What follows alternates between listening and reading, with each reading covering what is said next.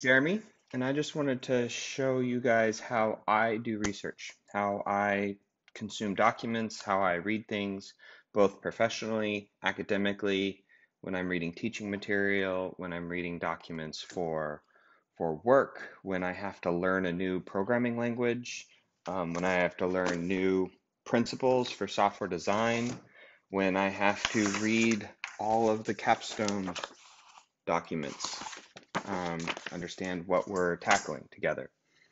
This is my process. It's grown over time, and I'm just going to share with you the thing that works for me. It's basically 4 steps. The first step is to read the thing. The second step is to take what I now call fleeting notes, which are from the Zettelkasten note-taking method. So they're called fleeting notes. I then import them into a tool called Obsidian. And then I elaborate on the notes. And this is actually the key step. It's that final step where you take your references, you take all of your little notes that you've done, and you zoom out and write a short 1 paragraph. Sometimes it's called an atomic note. Sometimes it's called a permanent note. Again, in the Zettelkasten method, I've stolen step 2s and step 4s from Zettelkasten. And you write that first rough draft, that first introductory paragraph of that material, and then you leave it. And you leave it for a couple of different reasons. One, you let your mind sit there and work on it. Two, you might not need that reference right away. You might use that reference later. You might need it in a future class. The point is you've stumbled across something and you're going to step in right away. You're going to read it, and then you're going to leave an artifact of yourself of what you were thinking in that moment. So this is my process. Everything's intentional. I have a glass of water. Sometimes it's a glass of bourbon. Depends on the time of the day. I have my paper notebook. So my paper notebook here is essential for if I'm reading something and I get distracted, like, oh, I got to do that thing. I don't get up and do it. I don't sit there and worry about it. I write it down in the notebook on my task list. Actually, this was last week. March. Where'd it go? Here we go, my task list. So here's my task list. So I'll just add it there if I think of something so that my brain can be less distracted. My phone is not, it's over there. Go away. Okay. I have the document that you can see on the screen here, physically printed. I always start with paper. It's what works for me. The physical writing works for me. You can take your notes directly in the tool. You can highlight directly in the tool. But starting with paper works for me. It helps me stay focused so that I can be on content. Okay, then I use a fountain pen because I love fountain pens and that makes it an enjoyable thing. So picking a pen that I want to use, picking an ink that I want to use, makes it part, it's just like another part of the signature. And then I use note cards. So, summary.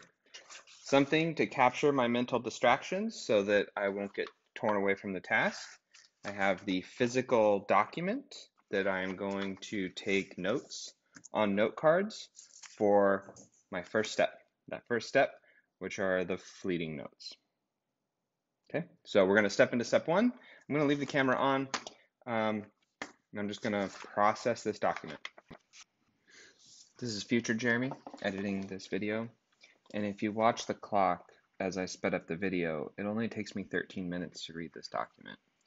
So we haven't invested a whole lot of time into this research process. And this is what's important, something I found when I was a graduate student myself, is if you have 10 minutes or you have 15 minutes, you can get through a single document and get the fleeting notes out, get the note card done, and then you can do the deep thinking, the elaboration later. But you can break things into chunks and knock them out incrementally as you work through the corpus of knowledge that you have to consume in order to be successful at graduate work. So that's it. 4 pages became 2.5 index cards. So these ideas are still fresh in my mind. So let's now go to some tooling and make sure we have what we need. So the ink doesn't dry out. So this document here, I need to import it into my reference manager. I personally use Zotero. It's awesome. I've been using it for years. I use it for Bible study. I use it for learning music, and I also use it it's almost like my bookmark system. So I've imported the document here. My favorite way to import when it's available is ISBN or the DOI number. DOI numbers show up quite often in our technical resources, or ISBN. When this import method is not available, I click that button and then I end up tweaking little things in this field. So I've already done that part. I will spare you from that. This is a new tool for me. I've added this tool within the last couple weeks, and this is a tool that comes from that Zettelkasten note-taking technique. The book for it is right here, and it's fantastic. How to Take Smart Notes, One Simple Technique for Boosting Writing and Thinking. It's really about thinking and clearly intentionally, which is what writing really is. And that's why writing is such a powerful tool for learning. But let's import these. So this is opening what is called a literature note. So I'm going to take my fleeting notes and I'm going to import them. So I like to start with definitions, especially when I'm reading math papers. It's really nice to put the definitions in first up front.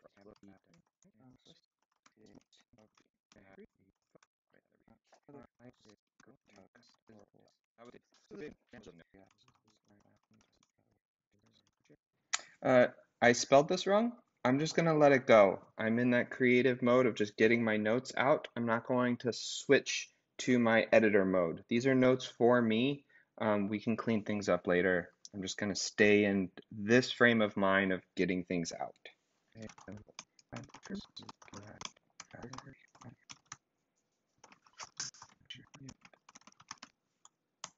Okay, so this document's really coming up that the microservices aren't really about the architecture themselves. They're really about an architecture facilitating change. So it's more about change than it is the services themselves. Okay.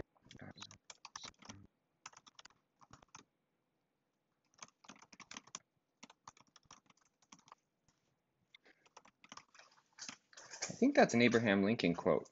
Whatever you choose to do, do well.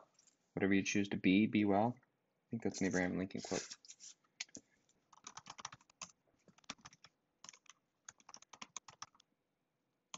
Okay, those are all the notes I took. These are now done. Throw them away. What do we have so far? We have our literature notes. We have a nice little description of what we got out of this document. We might clean up that spelling, texture. And then we have a link back to our original reference, so we can always refine that thing.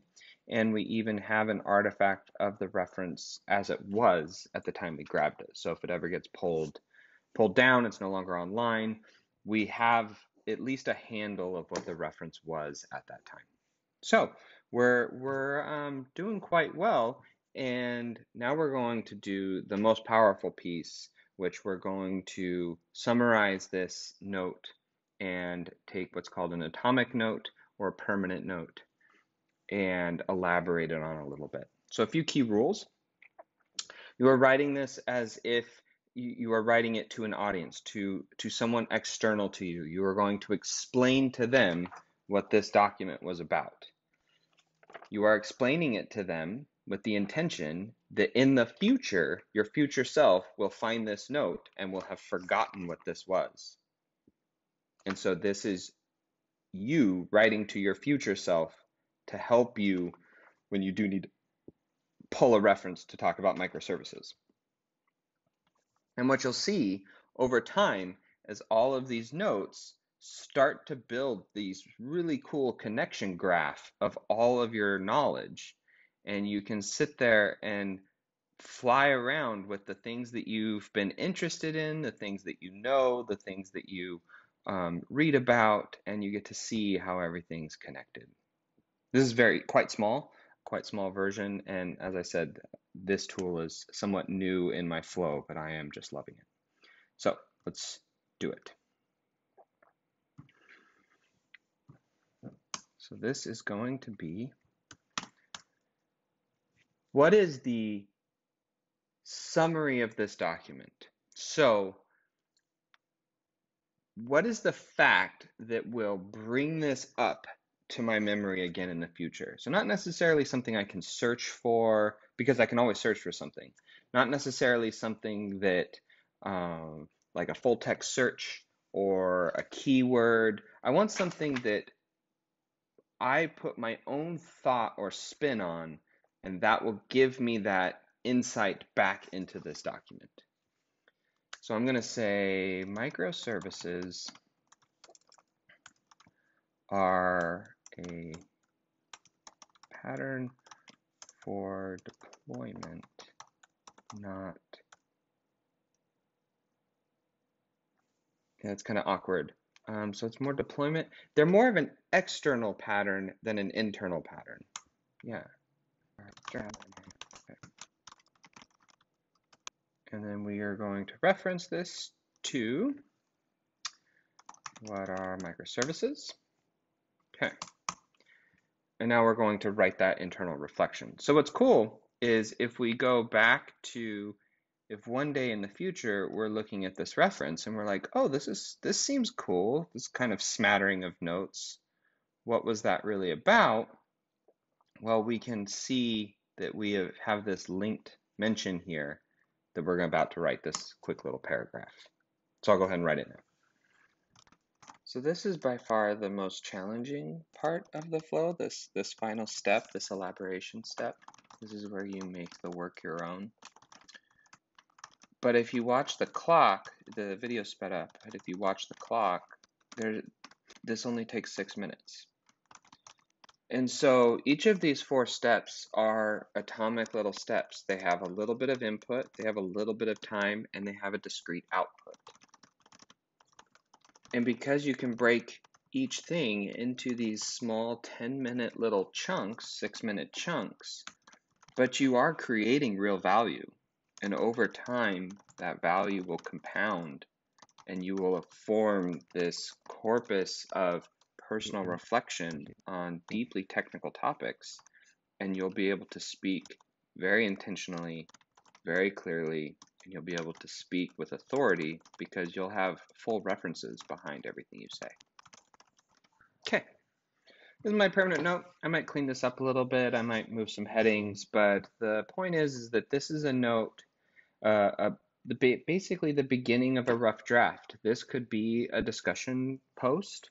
It could be the beginning of a rough draft. It could be part of a comparison document or a survey document in a later class, or even at work if you're asked to, provide what's your opinion on microservices. You could pull this out as, well, on microservices, I believe they're an external pattern. It's less about how the things are built themselves.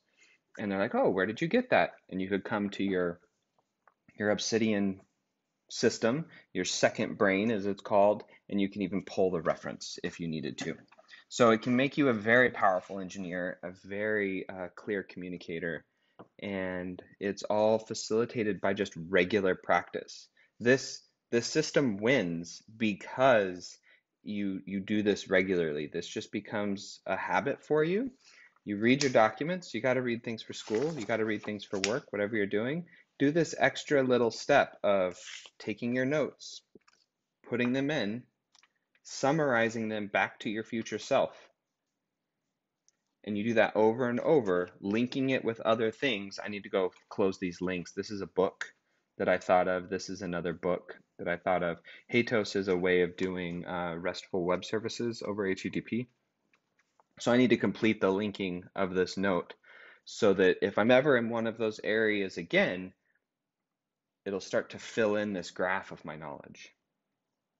And that is how I do research.